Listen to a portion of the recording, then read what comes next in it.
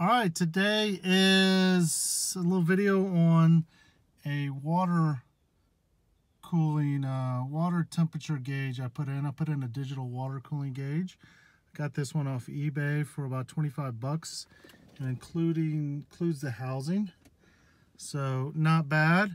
As some people might know, one of the downfalls of the Discovery is this gauge, the factory water temperature gauge, is really not accurate enough, and the internal settings cannot be changed. But by the time it gets into the red, essentially your engine has already been overheating for much too long, and you've probably done some major damage to the engine by the time it actually gets up to the red. So by the time you see it, even if you turned off the engine, once it gets up to the red, it's already been too hot for the engine.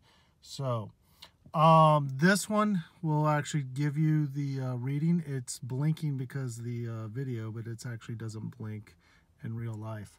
So it's pretty easy to install. It's got 3 cords coming out of it. One cord needs power. So I took out the center console and the lighter. It's there's a green and white wire that's going to the cigarette lighter. I spliced into that and soldered it. So that's way it gets power, but it's only getting power when the key's in the ignition and on. So it's not going to run down the battery. The second wire is a grounding wire. And right underneath this kick panel is a nice grounding point, so that's easy. And then the third wire is the communication wire to the temperature sensor, and I'll show you that in a second. And I'm not sure if you can see that, but there's a nice grommet just above the brake pedal.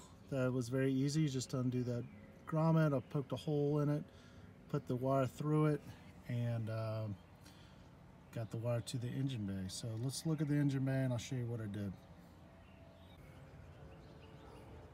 So out of the engine bay is that green wire. I've got it protected, comes all the way around here, comes over here, this side, and that's where I have this piece. And so that's got the coolant, and this is your temperature. So that's the green wire goes to here. And then if it's a digital gauge, you need to ground. So this piece has a screw where I've got a black wire. I just put it in the same protection. And then there's a nice grounding point right back here for the ground. So it's pretty easy. It's a very easy install. This part cost me about $6 or so. Oh, actually about 12 bucks. And the other part cost me about 25 bucks, 26 bucks. So I used 18 gauge wire, and that's about it. So it was not a bad install. A little pain to take this hose off, but not that bad.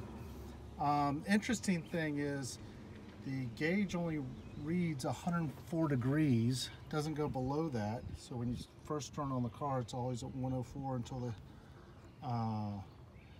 the engine heats up. And then the warning light actually comes on at 212. You can't program that warning light when it comes on, but it comes on at 212, which is actually perfect. I'd like for it to come on at 212. And compared to my ODB2 scanner using the Bluetooth, it's about 2 degrees lower than the water pump sensor that's going to the computer. So it's about 2 degrees lower, so it's pretty close. So I don't think that's an issue. The weird thing was there's no instructions. It's kind of one of these things that came from China. No instructions on the 104 degrees or the 212.